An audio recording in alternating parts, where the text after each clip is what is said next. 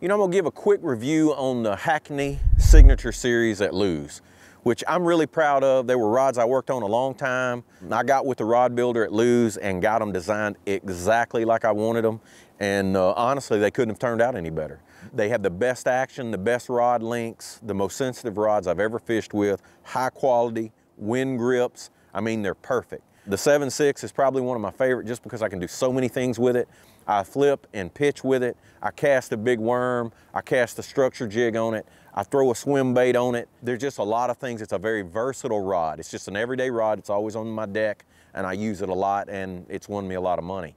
Probably second on that list is that 711 Hackney flipping stick. It's a big rod. It's not as versatile as the 7.6. It is, I'm not gonna say niche, but it is the heavy cover rod. I can flip deep grass with it, mats, anytime I'm in heavy cover, heavy laydowns, trees, where you need to use big line, you're using a big weight, where you need to pull a fish with a lot of power out of heavy cover. That 711 is the finest flipping stick I've ever owned. Last but not least in that line, probably one of my favorite ways to fish, just in general, is a frog. And that 7.3 frog rod is perfect for that. Now, I designed it for what I call everyday frog fishing. That's when you're frogging down riprap, grass, weeds, everything you come by.